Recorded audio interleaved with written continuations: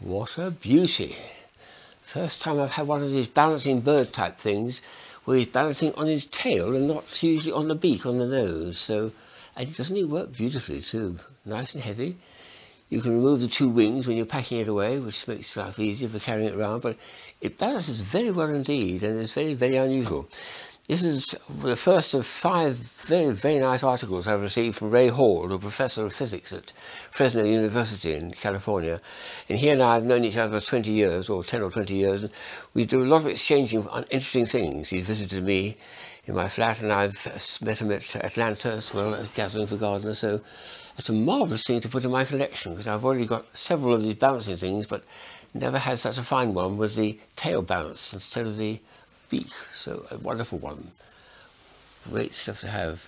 Here's another thing he sent me in that parcel, which is a very nice puzzle. It's beautifully made. It's got loads and loads of problems set, but it's basically it's a cube. It all comes apart. The pieces all come apart, but they're all joined with magnets. There's magnets on little cells there which move around in order to form an attractive force each time. There's no repulsion. It's a very clever way of, even for very small children, for having things which can be taken apart and put together, and it locks together because there's quite powerful little neodymium magnets to do it. And you've then got a pack of problems set here, which is quite a lot. There's enough to keep me going for the rest of this year, I think it is. And they're put into 3 categories, which are, I'll show the top 3 cards perhaps, which are the really difficult ones. So to go from a cube into that one, it's got 4 of those little things, which means it's a jolly hard puzzle. To make it go into that shape, which is flat and probably a bit easier, yes, it's 3. And to go to that shape, curiously enough, it's less pieces perhaps, and it's only 2 stars. So you've got 3 levels of difficulty for the thing, and there's more on the back as well. So I'm going to have a tremendous amount of fun with this, and it's very, very sort of easy to handle. It's very friendly in the hands, and the way that pieces go together and just slap together and stick there, due to the magnetic force, is an extremely clever way of creating this puzzle. It's a well-known puzzle, but to have it in that form I think is brilliant. It looks also very, very colourful, so I love that. Here's a strange one he sent. He went to this national park, Saguaro, something a national park, swamplands in California, western United States, and this is probably supposed to be a representative cactus or one of those tropical plants there.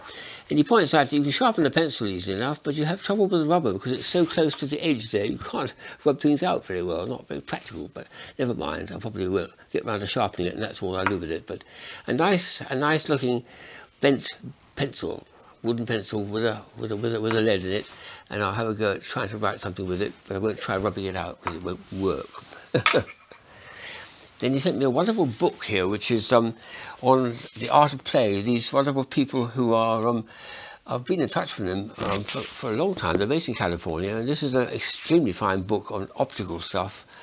And it includes this, I think there's about 4 pictures, this is the best of them on the front page, where you have one of these Moire effects. When you put it on top of it like this, and you move it like this, you get the extraordinary effects occurring, like of those circles. You can't believe that that peculiar, like a little well, it's attracting it as it's getting smaller and smaller, and it comes from that, just with lots of lines in it. You can then see it turned upside down, and this curious little material here raises the actual surface of the Moire sheet by about 1/10 of a millimetre to make it focus better. If it's held a tiny bit above the surface, it just makes for a better picture. And they've got round the problem that way, which I think is very nice. And then you can swirl it to one side, swirl it to the other side. And there's a lot of extraordinary articles about, that's just one of them, in the book. It's a tremendous read for this, so I'm going to have a great fun in the next few weeks pouring through this and looking at all the amazing things they've discovered by research out there. So that's going to be a great one to dive into. And the last one is, I think, my favourite one, in my thank you note to Ray, I said, this is something I've never seen in my life. This is extraordinary. It's got here a silvered mug with a nice reflective surface, and it's got one of these funny saucers, but it's got ridges in it for a strange reason. When you look at it like that, you can see a flower, but there's no sign of the other creature, which is a butterfly, and yet the butterfly appears when I get it into the viewing place. There's a butterfly there which is invisible to you. Where has it gone? How did it appear? Where did it come from? Well, the answer is it's on the back. These are ridges which will stick up. You can hear it's got ridges, and there's the butterfly on that side, and there's the flowers on that side, and when you put the two together you can reflect it, so you're looking partly down directly at that and partly into the mirror and then down on the hidden side, and it makes it appear a very, very nice version of the cup and saucer, I've called these anamorphic, cylindrical anamorphic pictures, which is just fabulous. That's the best version I think I've ever seen. So what a wonderful parcel that was to receive from this great friend Ray. It's brightened me up for the whole month.